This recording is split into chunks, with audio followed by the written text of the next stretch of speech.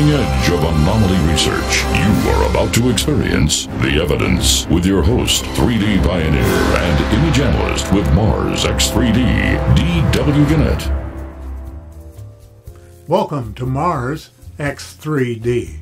This is your buddy Dave, and if you're new here, we're glad you're here. This is the home of no-nonsense, cutting-edge Mars anomalies presented in full X3D stereo. What is X3D? It's a very simple technique. When you see a slide, you'll see these two white dots at the top. They're called fusion dots because when you very gently cross your eyes, you fuse those dots, you bring them together, and the image down below is the one that's in 3D. It's a lot of fun. And like I say, we're the only channel of its kind in the world, much less on YouTube. So we're very, very glad that you found this little backwater secret.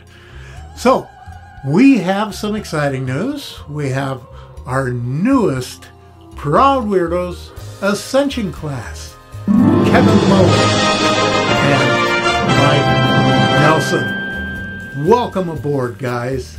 And to our Proud Weirdos First Class, and you'll see your names roll in the credits. Thank you so much for your support. And click that join button. No obligation there. Find out how easy it is to support this work. We have some real cool stuff coming in the fall for all of those who support this channel. You're going to love it. I guarantee it. It's a lot of work on my part, but I'm going to make it happen. I want it to be in your hands this fall. Anyway, what we do here is we look at objects of geological interest. We shorten that to oogies. And then we look at artifact candidates, items which show non-fractal properties or have other properties which indicate that they might possibly be artifacts. And then we have full-blown artifacts, which we unashamedly say are relics of an ancient civilization.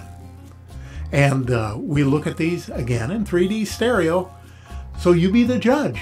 You don't have to stretch your imagination. You don't have to listen to what I have to say, although I like to make what I hope is informed speculation about each item. But you be the judge. Make up your own mind.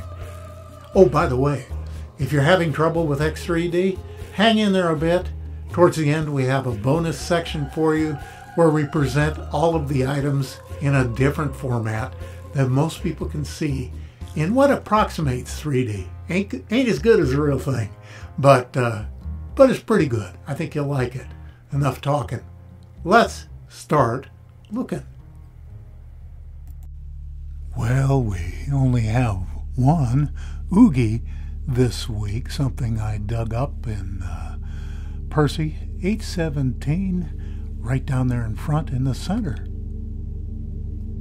I realize that the wishful thinkers out there are going to immediately say, oh, that's a mummified pig's head or a mummified bear. And, who knows. But, it is awfully strange for a geological formation. Perfect circle on the left side, hollowed out. Nice little slot cut there down through the side. Who knows what this is, but we're going to call it geology for now. As we move into our artifact candidates, we'll start with Curiosity 3861, and something that my buddy Laszlo pointed out is right on the edge of the hillside, not too far away. Looks like a covered driveway, doesn't it? Nice flat roof, sloping piece on the right, 90-degree angle on the left. I would discount it as just an arrangement of rocks that happened to fall in that particular pattern. But you've got those, look to the left, the curving series of 90-degree angles, which indicates something buried under the sand, which may be artificial in origin. Moving a little farther upslope, here's something my buddy Laszlo pointed out. I call it Laszlo's Lair, and it's not very big, but you can see it inside this yellow box. Let's zoom in. There are some interesting things in this image. The yellow arrow in the background is pointing at a non-fractal object. It is an artifact. It's not an artifact candidate, it's an actual artifact. You got the 90-degree angles in 3 dimensions. We'll zoom into it in just a moment, but the white arrow in front is Laszlo's Lair. And of course, as you look around the image, you'll see other items as well. So let's zoom in on that cube in the background. It's going to be really blurry, but you'll be able to see the mathematics. Don't you wish it was more clear so we could make out what those carvings or indentations on the front are? Regardless, this is an artificial object that was formed by intelligent agency. You don't get these kinds of 90-degree angles in nature, not in 3 dimensions, and not as regularly as we see here. So here it is, Laszlo's Lair, and it's kind of a cute little gnome house with a door and either a window or entrance on the left side, a portico or a wall between them. And again, is it a natural formation, or is it actually some kind of little dwelling? This isn't more than a foot across, so you be the judge. Here's another fascinating find by Laszlo Shabaliks in Curiosity 3861, over there on the right inside the magenta square. We have what appears to be a pillar or rounded form with a flat top and regular concentric rings on the outside, which have what looks like carving on them. Are they letters? Are they decorative? Or is this simply unusual erosion? Well, we don't know for sure, but I'm tempted to call this one artificial. Here's something pointed out by Sarah Runcie in Percy 820. Right up there, follow the green arrow right up to the edge of the top center. And by now you've grown accustomed to seeing 90-degree angles in 3 dimensions, always an indicator of intelligent agency. This possibly could be geological in origin, but I like that rolled and fluted edge and the fact that it's such a uniform thickness and such clean, sharp angles in it. Here's one that Laszlo and I stumbled on at the same time in Percy 817 through 818, a beautiful GMAC by our friend and ace image expert Neville Thompson, Nev T as we call him, and let's get on in there and see what we have. I really like this one. The imagination kind of runs wild with it. I mean, you've got that beautiful right angle that it's made from. It almost looks like the corner of a building, or possibly a decorative corner on a statue. Who knows what the heck it is, but very, very unusual. And I'll give Laszlo the kudos for this one. Jim West is still sharing things with the community every now and then. Here's one he found in ChemCam image done by Nev T, Curiosity 3822 through 3860. This is a rather rough-looking cube that has what appears to be the number 25 carved in bas-relief on the front. Now, I'm inclined to give this artifact candidate status because, well, it is cubical, however battered and rough it may look, and those numbers, they could happen by chance, but by golly, I sure can't think of a way that geology would account for that. We found a couple of dome-like structures in Percy 766, and Alexander Leah and I stumbled on this one at the same time. So let's move on in. It's a fair distance away from the rover. Unfortunately, we don't have any metrics as we do with the navigation cameras on the other missions. Way to go, NASA. Boy, that's helpful.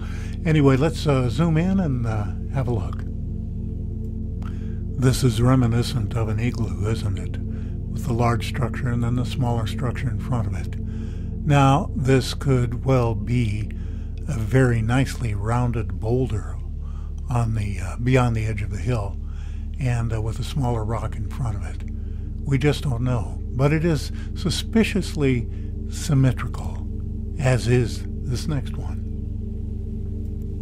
Rami Bar Ilan posted this one the other day, and it as well is just beyond the ridge line, some distance from the rover. When Rami posted this one, he had rotated it to the left so the horizon line was level, and it was a bit more closely cropped than this.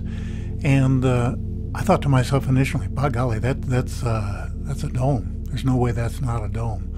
But then as I study the images in 3D from the mass cams, I can see that it's just a little bit asymmetrical on the right, which might indicate that, again, it's a rounded boulder just past the ridgeline. So, jury's out on this. That curve is awfully precise, coming up the left side and all the way around till it gets almost to the last quarter, and then it gets out around there.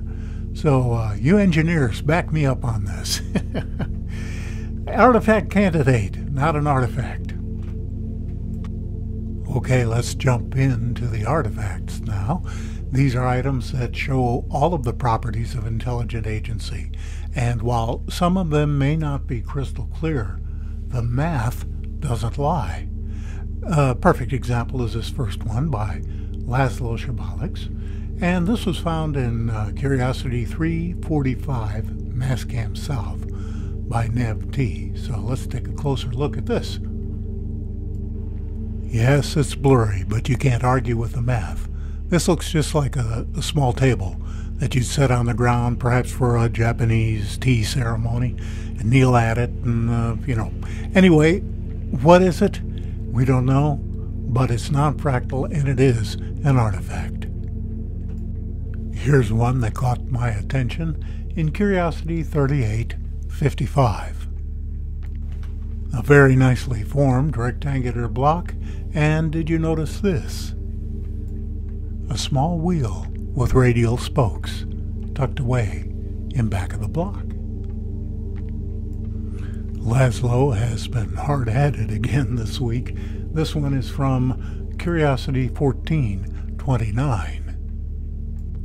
We're going to take a closer look at three items: the white arrow on the left, the yellow arrow in the center, and the green arrow on the right, which is where we'll begin. Blurry, yes, once again, but we also have the math. We have those right angles. It's sitting on a square. It's got a rectangular plinth it's sitting on, and it has all those, carvings, I guess, on the face of it. Let's move over to the one on the far left.